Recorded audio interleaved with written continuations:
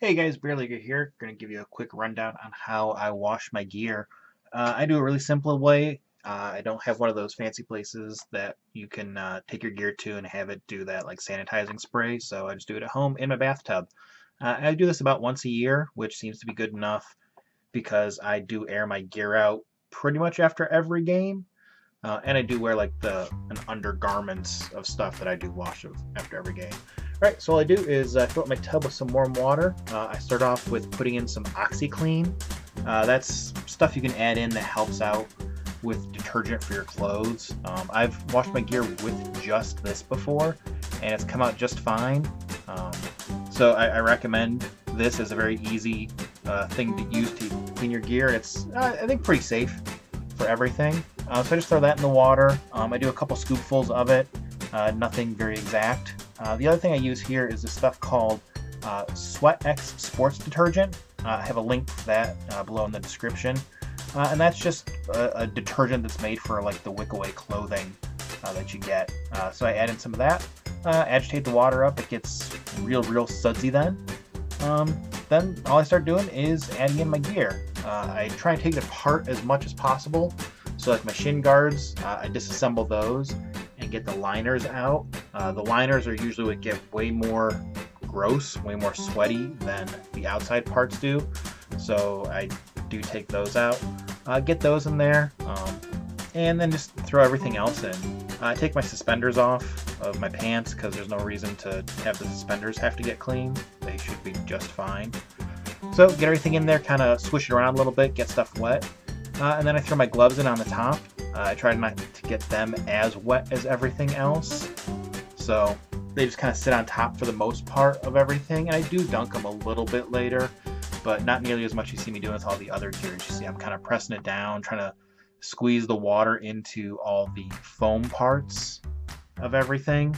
Because that's really what you're going to clean. This isn't going to so much clean anything plastic. It's really going to get into the foam and clean that out. So I kind of try and dunk everything in there, squeeze the stuff, get all the soap and OxyClean and everything into those foam pieces. And you can see the water pretty quickly starts to get disgusting. So it doesn't take a whole lot of work to get this stuff clean very quickly. After everything's kind of been sitting in there for about 10-15 minutes, I just go ahead, drain out all the disgusting, gross, who knows what filled water out of the tub with all the gear in there. And then I start up with the next step.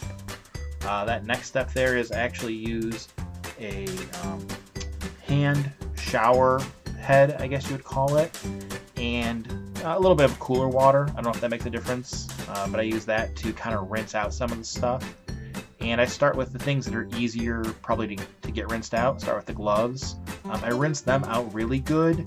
I do have a glove dryer that I use to dry them because they will stay really wet. They absorb water pretty easily. So I do try and squeeze them out as much as possible, which doesn't work super great to get them dry, but it kind of does. Next thing I do is the shin pad liners, which those are super easy to squeeze out. That's why I don't worry about kind of trying to get them into the water otherwise and do a bunch of rinses with them. Some people will go through and keep doing rinses of all their gear until the water is clean, which I've never done that. I just do this. It seems to work just fine for my gear.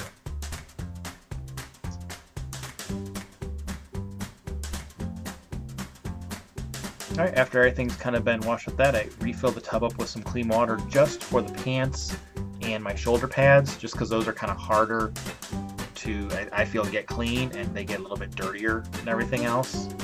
You'll also notice in there, I did happen to forget my elbow pads, so pull those out of there. Those are mostly plastic, so it's not that big of a deal.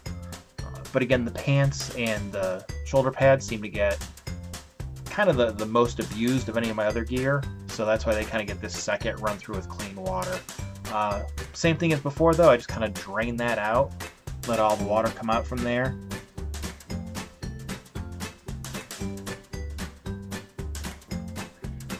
Do my best to dry them out.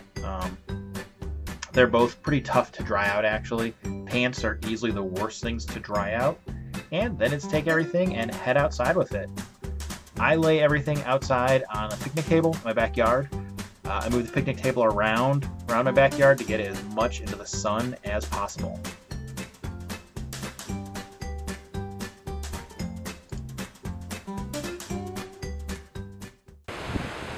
Okay, hopefully you guys can hear me through the wind here.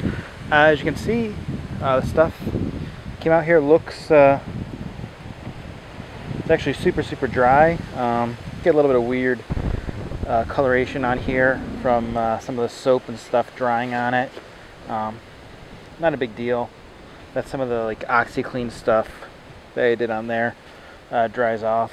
You can see like the gloves are still pretty wet because they take up a lot of water even though they weren't in there very long. But everything else, I don't know if you can tell, is extremely dry.